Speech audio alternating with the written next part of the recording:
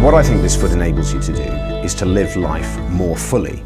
So, for example, I can walk my dogs, I can walk over the stepping stones of a river, I can jump from rock to rock in this foot, which is something I haven't been able to do. I can go fast downstairs under control.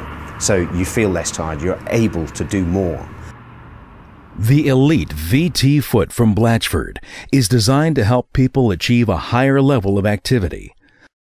Body weight will compress springs at the toe and heel, and also it will compress a high-grade steel spring inside the ankle. I lost my lower right arm and leg 13 years ago. After I'd left the army, I worked for a charity clearing landmines in Asia and Africa, and I was one day walking back up a cleared lane, a safety lane where all the landmines had been removed, but there was one that the guys couldn't actually find. I was very lucky to live, and I did my first marathon less than a year after leaving hospital, so I was fortunate and I recovered very quickly. I choose to have an aspiration, which is to run ultra-distance races, of which I do quite a lot, at the age of 73. So I need to really look after myself. So I think it's also very important to understand the long-term effects of activity. The gait analysis allows us to study the movement of the human body as it interacts dynamically with the environment. The measurements that you can see here actually represent the forces generated under the foot. And these are created by the way the body moves. The body mass accelerates as somebody walks along the ground. The EliteVT is based on research and measurement on high levels of foot activity. The E-carbon spring heel can compress when loaded by heel contact with the ground and will release energy as weight is transferred to the toe.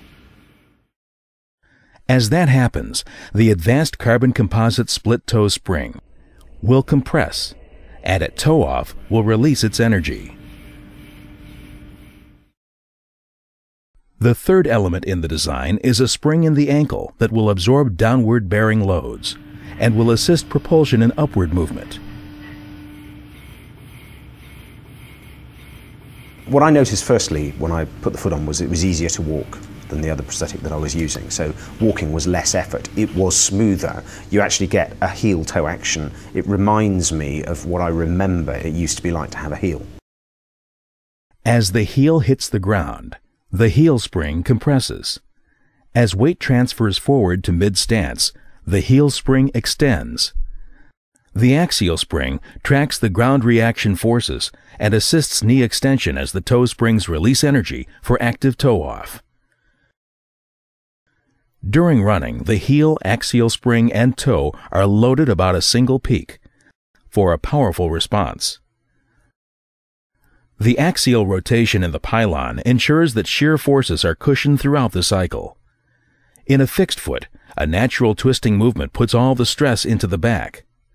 With the EliteVT, some of that movement is accommodated and supported by sprung rotation in the ankle.